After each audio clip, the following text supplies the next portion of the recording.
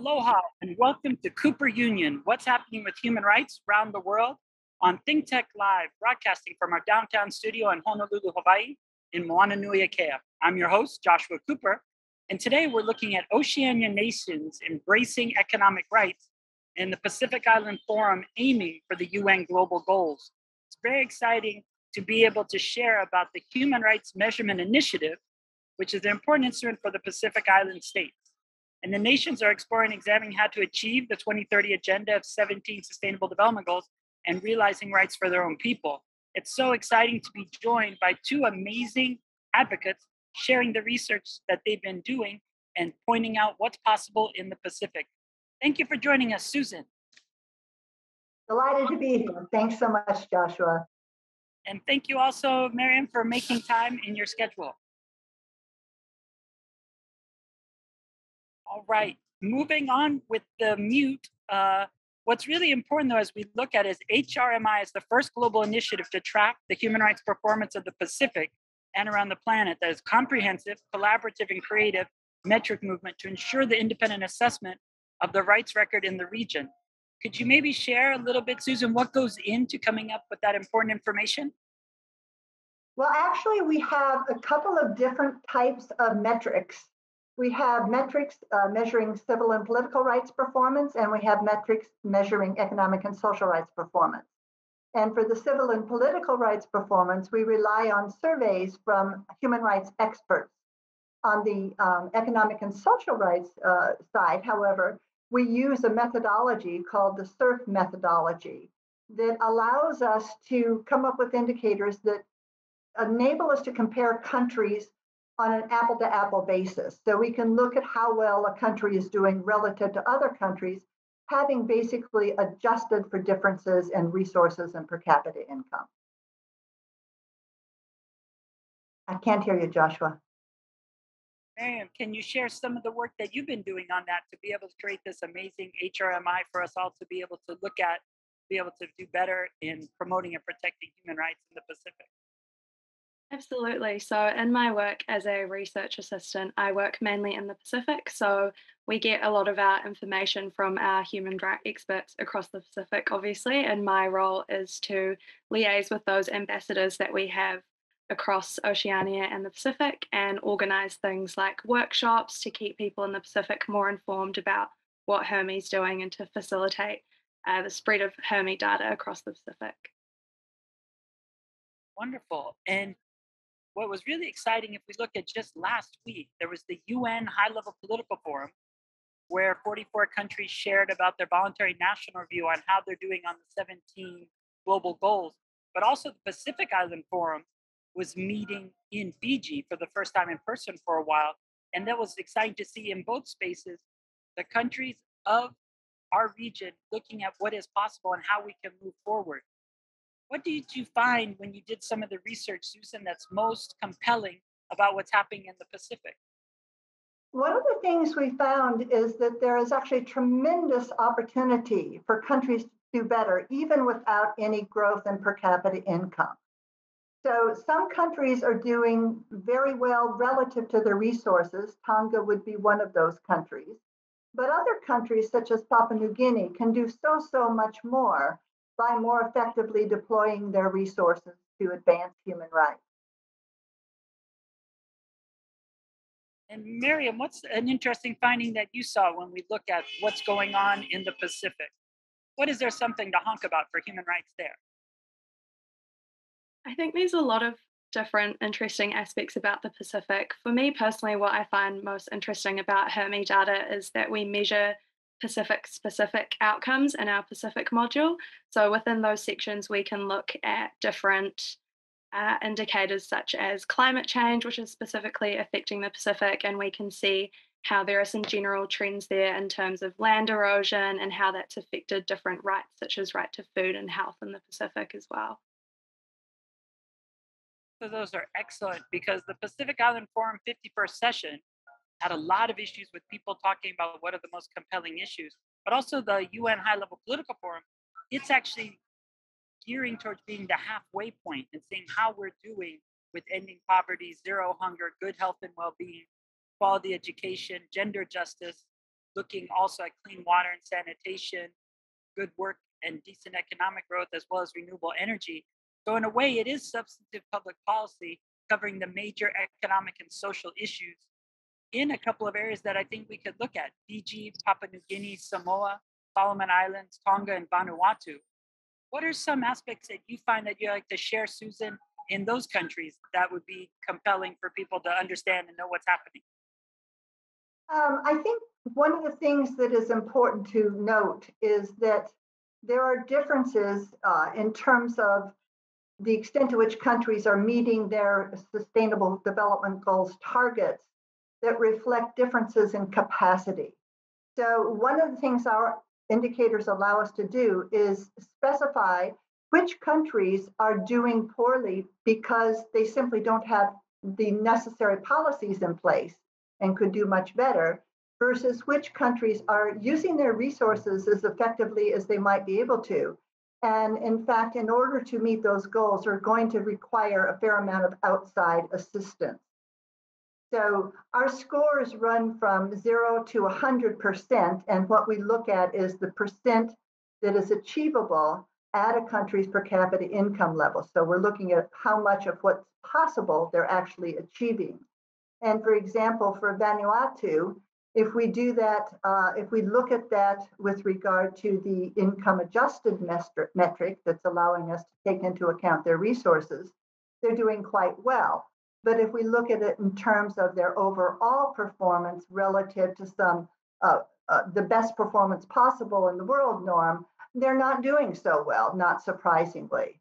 So we find that in particular for relatively poor countries, typically they're going to need a fair amount of outside assistance. An exception is, I would say, Papua New Guinea. It can do so much better with its current resources. That's not to say to achieve the targets it won't need additional help, but basically it can do so much better with better policies, better insights, and better deployment of the resources it has. And I think that's what's so important. We collect this data and have it so that then we can improve the public policy, but also so people are all informed and there's greater transparency. So the analysis you're making about Papua New Guinea is very valuable. And we had just conducted the Universal Periodic Review there and also been at various conference of parties around the UN Framework Convention on Climate Change. So that has a lot of valuable language. Mariam, what else would you like to add regarding the points made by Susan? I think SDGs are a really useful mechanism to look at in hand with HRMI data. I think they can provide information and complement each other in quite a nice way. So, for example, in Fiji, we can see that health is quite a low scoring indicator in HRMI data. And health is also measured in the SDGs for good health and well-being. And we can see that there are still a lot of major challenges remaining. And what we can also get a bit more context from with HRMI data is we have our experts provide specific information. So we can see that certain people were at risk due to the government limiting health services, and that has in particular contributed to there being poorer health outcomes for adults in particular. So I think there's obviously with every country, there's always room for improvement, but it's very interesting to see how the SDGs and HRMI data interact in that respect too. Very true. And this year at the high level political forum, they're looking at SDG 4 and 5.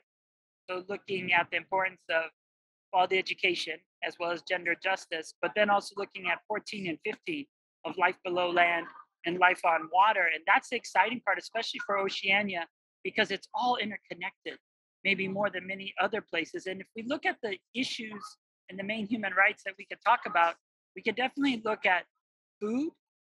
And maybe could we talk about food and how we see the Pacific doing related to food and nutrition? Because we know we get food from the land, from the kalo, the taro, the traditional crops, but also from the ocean.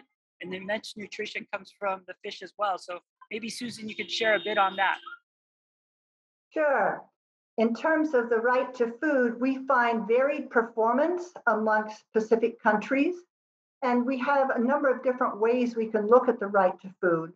One way is to look at whether or not children have enough healthy food to grow well. And in that regard, we see lower performance than we see, for example, on our other sort of major focus, which is on food security. So typically in the Pacific, the problem is not so much having enough food as it is having food that provides the proper balance of nutrients that lets kids grow well. Now, that's not to say that there aren't places where access to food is a problem, where food security is a problem. And Kiribati would be one example where they have considerable problems with achieving food security. And even if we look at relative to the country's income, we find the scores are not that great. But if we look at it globally relative to best performing countries, there's a lot of additional progress that needs to be made. And that really brings us to an issue of climate change, because climate changing is very adversely impacting access to food. And in our survey, we had a number of respondents discuss what some of the problems there were. So it's affecting the resiliency of crops. The ocean warming is affecting the patterns of fisheries so that the fish catch yield is much less. Because of erosion of land, people's land is actually being taken away by the sea, so they do not have enough land to produce food on. So this climate change is very severely impacting the right to food in the Pacific countries. Absolutely, Mariam. Is there anything you'd like to add about climate change, but food as well? I think it's interesting to note that even with the countries that are performing the best, so at the top we have Tonga, Samoa, and at the bottom we have Papua New Guinea. With all of those countries, we can see that certain groups are still sort of vulnerable to having their right to food put at risk. So we can see that in both Papua New Guinea and in Tonga, people who are living in certain geographical locations are struggling to access food. So that's something that's common across a few countries, particularly for people who are living outside the city or in rural areas or on specific islands as well. They're struggling to access food there. Oh, it's true. When we look at what was at the forefront of the Pacific Island Forum's 51st session, it really was kicked off with youth saying you have to think about future generations, but also the impact we're facing now, really asking for the Pacific Island Forum's leaders to declare a climate emergency. Because we started talking with food, but climate change really impacts so many issues. It starts off first with the right of self-determination, determine one's political identity and future, but also pursue economic, social, and cultural development.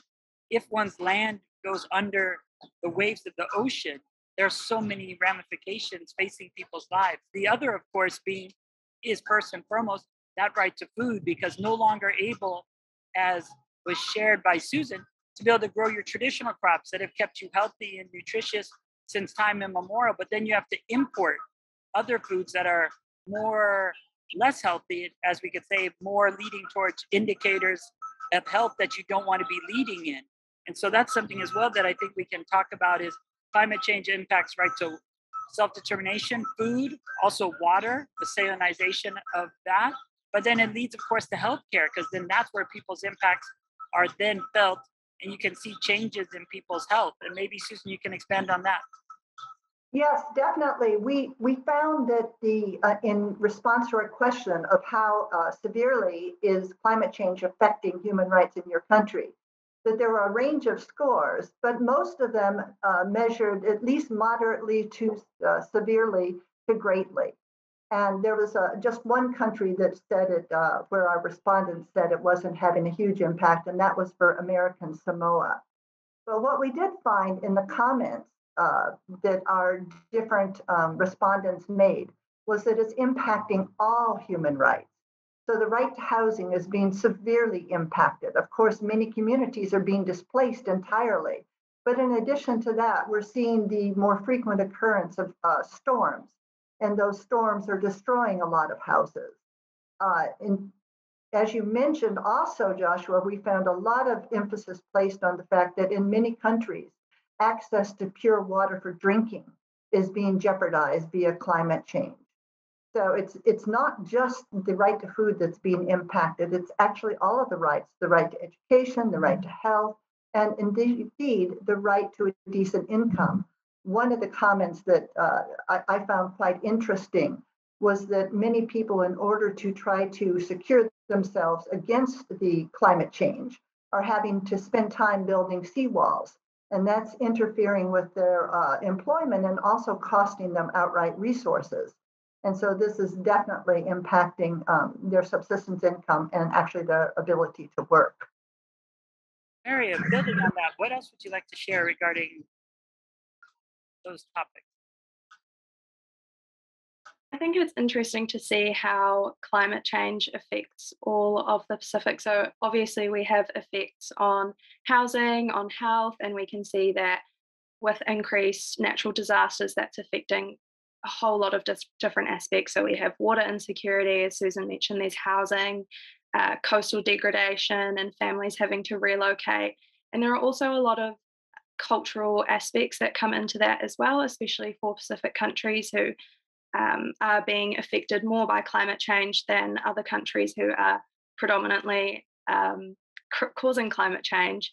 I think it's quite interesting or quite serious to note actually the impacts that it does have on the Pacific. So it's an excellent point, and that's really at the heart of the advisory opinion being proposed by Vanuatu, which of course got the support of all the other Pacific Island countries at the most recent Pacific Island Forum. Is what they were saying is it's how is climate change impacting current and future generations, but it's also a holistic perspective, which is so important with what HRMI does of the civil, political, and economic and social. And I think what you're getting at, Miriam, is also the depth, because it's thinking of it from that perspective of looking at Fiji. They've already had to move people from the traditional homelands. And when they had to move, then they actually had to leave their burial grounds where they have buried their ancestors and move to higher ground. So that's something that we see with climate change that most people don't understand, who are not feeling it. Although we can say, as we're meeting, it's the hottest day ever in the United Kingdom. So they, of course, recently hosted the last UN Framework Convention on Climate Change, and people felt it didn't go far enough. And now on this hottest day record in the UK, they're getting a taste of what Tuvalu has been saying forever, that today it's Tuvalu, but tomorrow it's you. And if we look at Fiji, Papua New Guinea, Samoa, Solomon Islands, Tonga, and Vanuatu, maybe we could look and share some of the stories that came out regarding how climate change was impacting their lives. And you see that as well with king tides, with the waves going all the way over the countries and being unable to then live where they had been and being displaced. And even an aspect of healthcare, the hospital in some cases being flooded due to the rising oceans and the larger king tides. Susan? One of the stories that our respondents told us that I hadn't really thought of previously, but it makes sense, is that climate change, especially due to dislocations, is making groups of people more vulnerable. And it's making the vulnerable even more vulnerable. And one of the things that our respondents told us is that this is actually causing increased violence. So we've got rising inequality as a result of these disparities and people being pushed out of their ability to fend for themselves.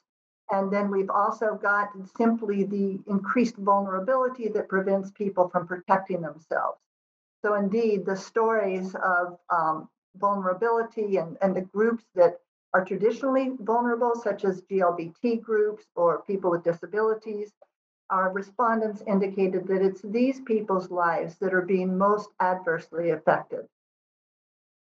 It's a great point, and I wanted to hear Mariam because there's two things. It's the frequency of the storms and the severity of the storms. So they're having much more frequently, and then they're so severe though they're having much larger consequences on the economic and social rights as well. Mariam?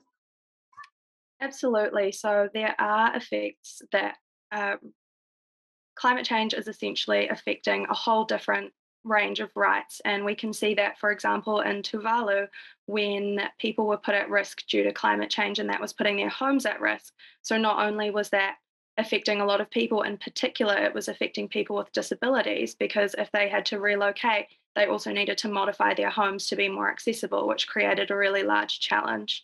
In Vanuatu, we also saw that climate change obviously has affected the right to food, as we talked about, but if we compound this with rising costs due to COVID-19 and climate change, we can see how this really affects people's right to have an enjoyable and affordable life as well.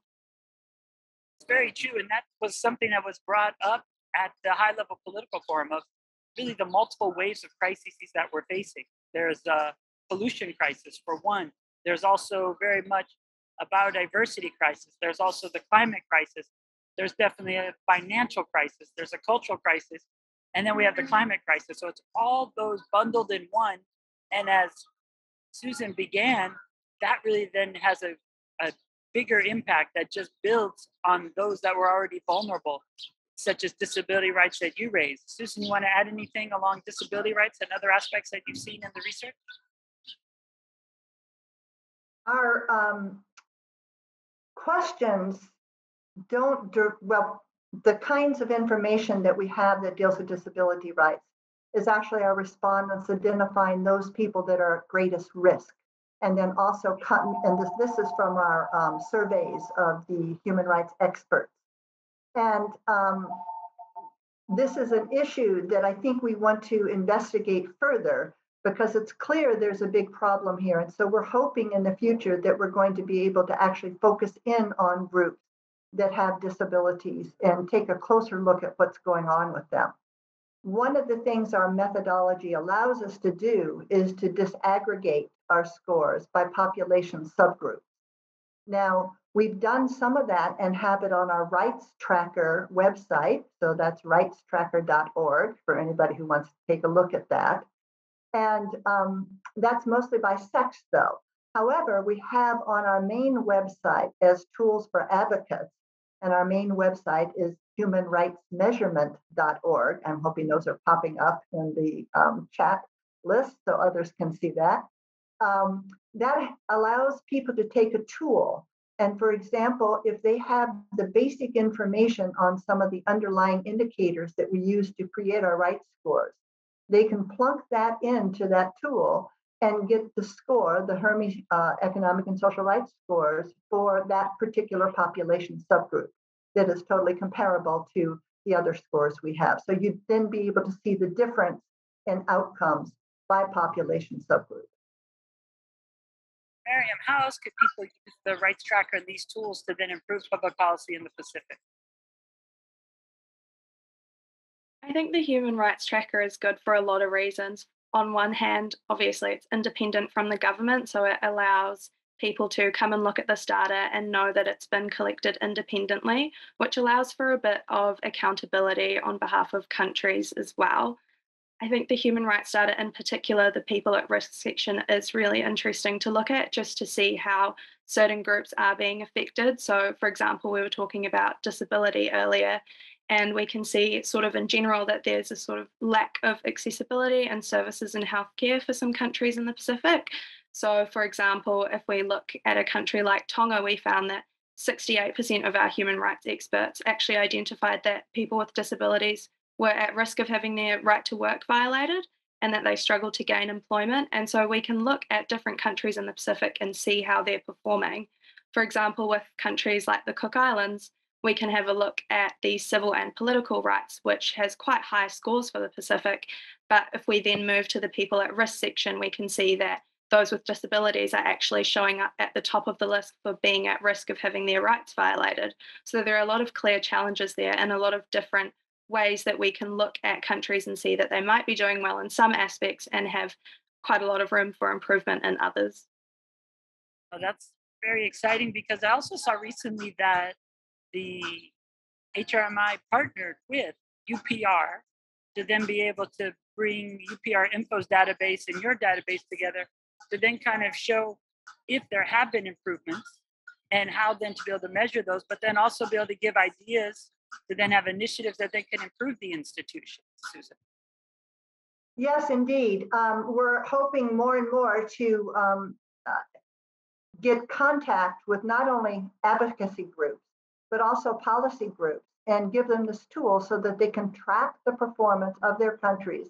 And they can also identify those kinds of policies that are more likely to improve outcomes. So that is our hope, is that we can provide that. We often say we're building the infrastructure for human rights revolution. And that's what we hope to do. In order to make a difference and identify whether or not you're making a difference, you need to have strong measures. And that is what we're working to produce. Absolutely. The data is absolutely essential for being able to look and then being able to understand how there have been improvements, but what else really needs to be done. And Mariam, what are some aspects that you've seen the data have be a catalyst for positive social change?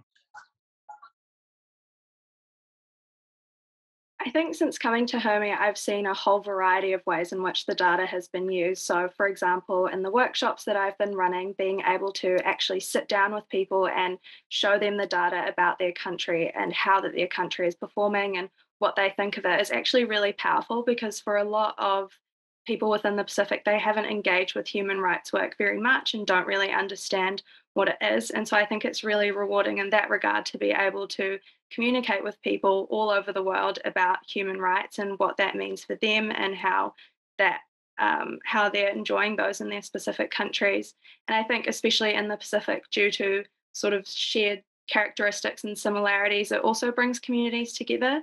And I think lessons can be drawn from other Pacific countries around human rights as well, especially for leading countries when it comes to specific rights. So I think, yeah, HRMI data, really, there are a lot of opportunities to learn and to substantially improve well-being across the Pacific. Oh, that's great. In a way, it's a juxtaposition for justice. It allows people to compare and see, but also by looking at others, they might get good ideas of how they could improve, because it's similar situations in islands, and then they can be inspired to then come up with new policies that then is based on what they've seen in their neighbors in the Pacific. So I know we have a brief moment. Any closing comments, Susan?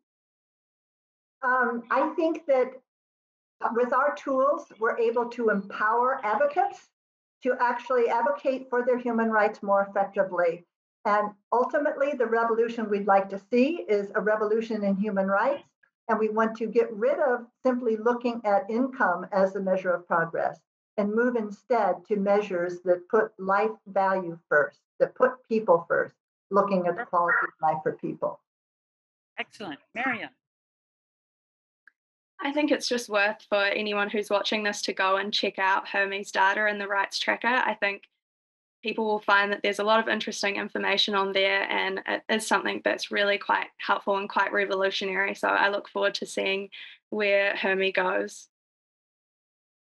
Perfect. So we'll talk about education, mobilization, realization, and revolution. Thank you all for all the work you're doing in Oceania, and we look forward to seeing where HRMI goes in the future and how the information can be used to make a greater impact in our island. Mahalo.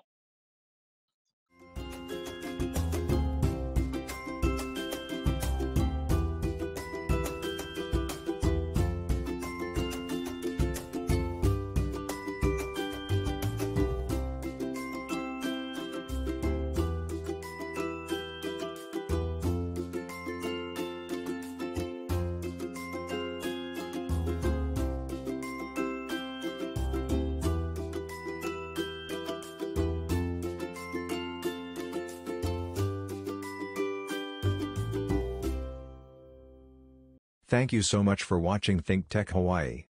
If you like what we do, please like us and click the subscribe button on YouTube and the follow button on Vimeo. You can also follow us on Facebook, Instagram, Twitter, and LinkedIn, and donate to us at thinktechhawaii.com. Mahalo.